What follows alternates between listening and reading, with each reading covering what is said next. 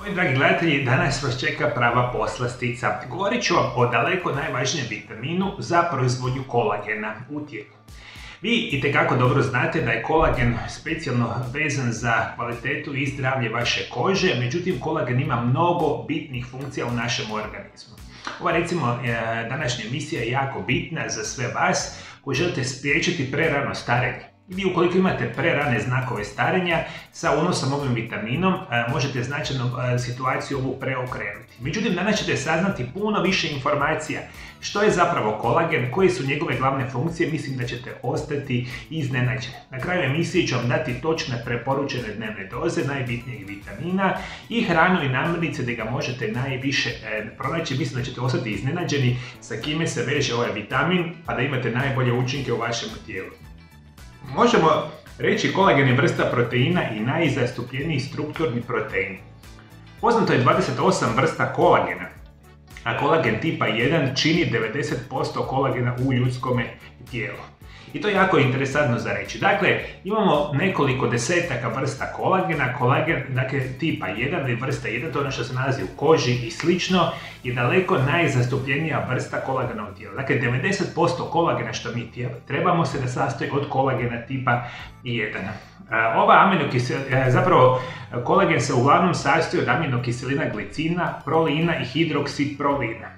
Ove aminokiseline tvore niti koje čine strukturu trostruke spirale karakterističnu za kolagen. Kolagen se nalazi u vesinu tkivu, koži, tetivama, kostima i hrskavici i često se smatra ljepilom koje cijelo naše tijelo drži na okupu. Dakle, tako ćete mi lijepo shvatiti kolagen, kosti, mišići, ligamenti, sve što nas drži na okupu, drži nas sa samim kolagenom. I što se zapravo događa specijalno kod onoga preranog starenja, međutim sve ovih situacija vezane za zglobove, hrskavice, ligamente i tetive. Kolagen sa nekakvih 20 godina, mi smo na nekakvoj 100% koncentraciji u našem tijelu, tada smo najmlađi, super funkcioniramo, super izgledamo. Međutim, mi što smo stariji, kolagena sve manje i manje u tijelu ima. I specijalno što imamo loš način života, lošu prehranu, uzimamo lijekove, alkohol, cigarete i puno toga, utječe na nas da mi kolagena sve manje i manje. Čak i ona osoba koja recimo umjereno kvalitetno živi sa 60 godina imat će 50% manje kolagena u tijelu.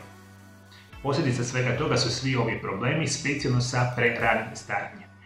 Možemo reći kolagen se nalazi u vezinu tkivu, koži, tetivama, kostima i hrskavica. Pruža strukturnu potporu tkivima i igra važnu ulogu u staničnim procesima, uključujući popravak tkiva, imunološki odgovor, staničnu komunikaciju, proces neophodan za održavanje tkiva. Stanice vezine od tkiva koje se naziva fibroblasti proizvode i održavaju kolagen.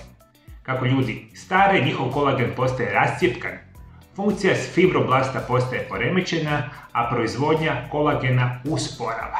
I posljedica svega toga biti će prerano starenje i ostale vrste problema. Ono što veliki broj vas ne zna, kolagen igra nevjerojatno bitnu ulogu za sve vas koji imate ili želite zapravo održati zdrav probavni sustav. Možemo reći, uz to peptidi u kolagenu zadržavaju vodu u crijevima i privlače molekule kiselina zbog čega hrana lakše se razgrađuje i kreće u probavni sustav. Redovita upotreba smanjuje kiseline, čireve i sprečava probavne poteškoće. Kolagen čini našu kožu glatkom i ona će izgledati mladolika, međutim konzumacijom kolagena ojačamo kosti, čak preveniramo lomove, ozljede, stanje u zglobovima i sl. I puno toga nama odrađuje kolagen. I šta mi od vitamina trebamo apsolutno uzimati? Daleko najvažniji vitamin za funkcioniranje i proizvodnju kolagena će biti vitamin C.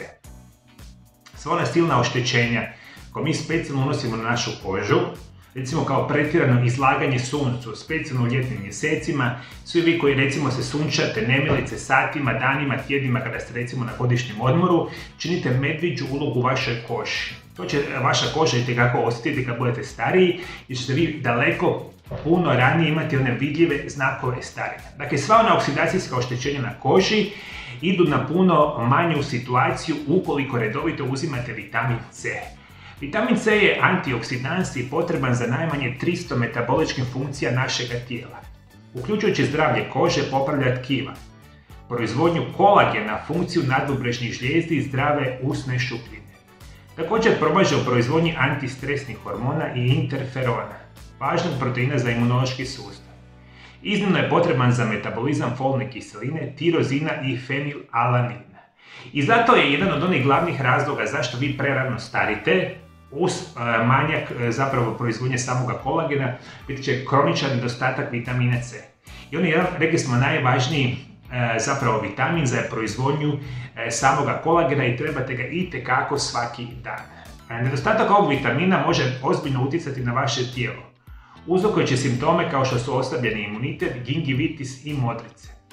S druge strane, unos dovoljno ovog vitamina može pomoći u sprječavanju bolesti i infekcija, poboljšati apsorpciju željeza, pa čak i smanjiti rizik od bolnih stanja poput gihta. Ako uzmete ovaj vitamin, smanjujete loši kolesterol u krvnim žilama, sprečavate aterosklerozu. I ono što ću vam zapravo reći, postoji nekoliko, ajmo tako reći, trikova u medicini i što mi danas znamo u zdravstvenim studijima. Vitamin C vam je izvanredan za kolagen. Međutim, još ima određeni vitamin koji kada uzimate u zajedničkoj kombinaciji sa samim vitaminom C, značajno ćete povećati proizvodnju kolagena i prevedeno sve one situacije koje vama treba kolagen na prirodan način će ići puno bolje. Dakle, uz vitamin C apsolutno uzimajte vitamin E sa beta-karotenima. Vitamin E traži oštećenja tijela slobodnim radikalima, a također i oštećenja kože, dok vitamin C napada oštećenja slobodne radikale te ih uništava. Ajde, ovo mi jako dobro zapamtite, jako interesantno. Kada uzimate vitamin C i vitamin E, to su kao dva, ajmo reći, agenta u vašemu tijelu. Dakle, vitamin E traži u vašemu tijelu kao detektor problema oštećenja, recimo oštećenja kože, nastanka iz raznih situacija i recimo kroničnog nedostatka vitamina C. I kada vitamin E pronađe određeno oštećenje, vitamin C ulazi u to oštećenje jer ga je sad puno jednostavnije pronašao i počne popravljati situaciju. Dakle, uzimajte apsolutno vitamin C u obliku dodataka prehrani sa beta-karotenima i sa apsolutno vitaminom E. Ili naravno uzimate hranu bogatu ovim vitaminima. Hrana bogata vitaminom C su kivi, naranče, papaja, paprika, jagode, ananas, greb, brokula, propovice, mango, rajčice, špinat, kakadu, šljive, acerola, trešnje, šipak, čili, papričice, guava, crni ribis, dinja, peršin, gorušica, kelj i limun, što je jako bitno za reći. Dakle, molim vas, dragi moji gledatelji, ukoliko želite izgledati mladoleko dugi vremenski period, želite očuvati zdravlje kože, mišiće, zglobova, tetiva, probave i vama tu veliku ulogu će igrati kolagen i naravno sa vitaminom C, ključnu ulogu sa vitaminom E. Međutim, još par jako bitnih informacija koje molim vas da zapamtite i kada sve ove informacije budete znali, puno ćete biti pametniji vezano uz zdravlje i vaš kolagen. Moramo reći da alkohol, pušenje, analgetici, antidepresivi, antikoagulanti, oralni kontraceptivi i steroidi mogu značajno smanjiti razinu vitamina u tijelu. Ako zajednički uzimate aspirin sa vitaminom C, možete dobiti probavne poteškoće. Za maksimalnu učinkovitost vitamina C u obliku dodataka prehrani uzimajte ih u 2 dnevne doze. Plus redovito uzimajte mineral koji se naziva bakar. Bakar zajedno sa vitaminom C i cinkom ključan je za proizvodnju elastina i očuvajući zdravlju vaše kože. Dakle, vodite računa, vitamin C, vitamin E, apsolutno bakar i cink su nevjerojatna zajednička kombinacija za vaše tijelo. I na ovaj način ćete potaknuti proizvodnju kolagena, 100% ćete izgledati mlađe i prevenirat ćete veliki broj poteškoća koji su posljedica kroničnog nedostatka kolagena. Moji dragi gledatelji, razmislite da ovaj video zapis podijelite i sa vama dragim osobama i naravno ovakve i slične informacije od mene osobno ćete svaki dan dobivati, samo ako se dolje ispod video zapisa kliknete na onu ikonu pretplatite. I naravno, moji dragi gledatelji, postoji veliki broj načina kako vi možete biti puno mlađi. Jedan od tih načina specijalnim vrstama ulja koji značajno podržavaju zdravlje vaše kože izvana možete saznati u ovom video zapisu pored mene. Hvala najljepše što me pratite, pratite me i dalje. Ja vam želim lijep i ugodan pozdrav do drugi puta.